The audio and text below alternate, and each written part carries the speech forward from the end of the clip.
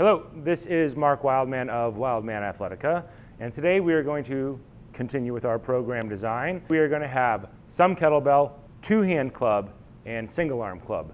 This is kind of my favorite format, and this is the format that I use the absolute most.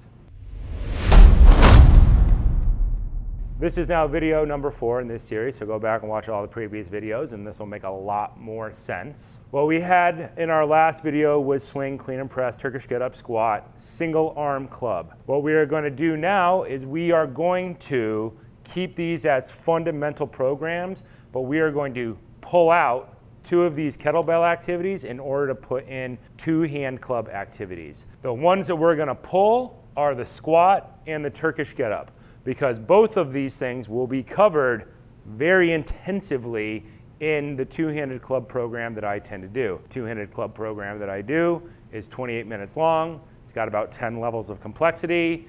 You know, there's about 70 movements in it, and then you run up through the various weights. It is an intense program, and level 1 and 2 aren't so bad, but level 3 and 4 and up, everything is a leg exercise. So what we are gonna pull is the squats out of here, and we are going to pull the Turkish get-ups, because the Turkish get-ups will be taken over by club gun get-ups.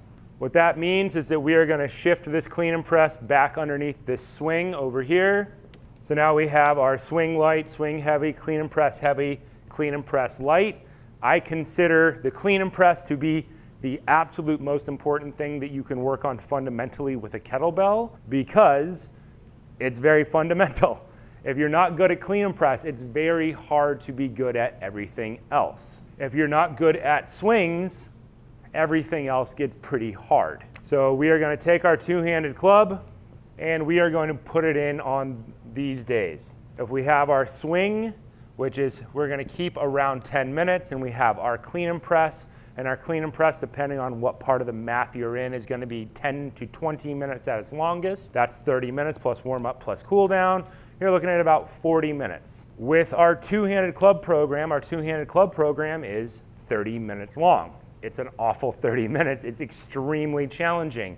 This is, once again, more challenging on the hands than it is on the heart, because kettlebells can be much heavier than clubs. A 50-pound kettlebell is an intermediate weight. A 50-pound club is god-awfully heavy. Most companies only make up to a 45-pound club.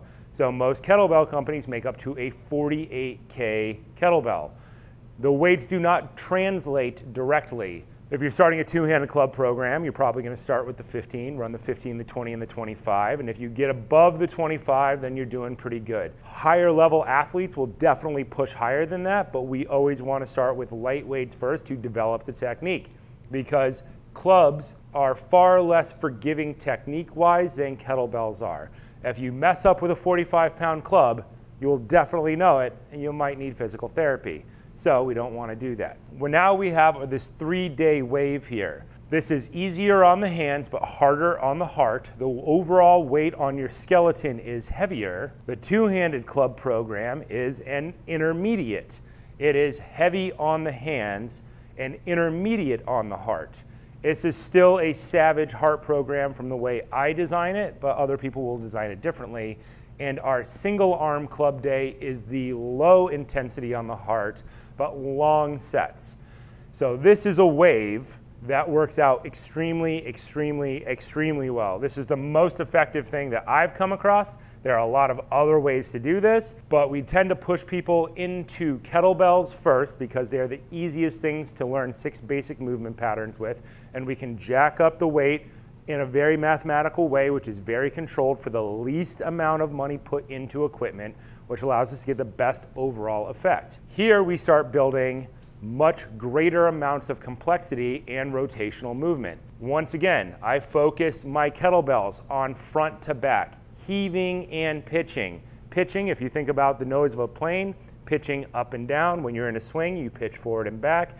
And heaving, moving straight up and down. Every time you do a clean, you are moving up and down. When you do a press, you are moving a weight up and down. When we get into our two-handed club, we're doing a lot less of that. We're still doing a lot of heaving, but we are doing a lot of rolling of the spine, and we are doing a lot of yawing of the spine.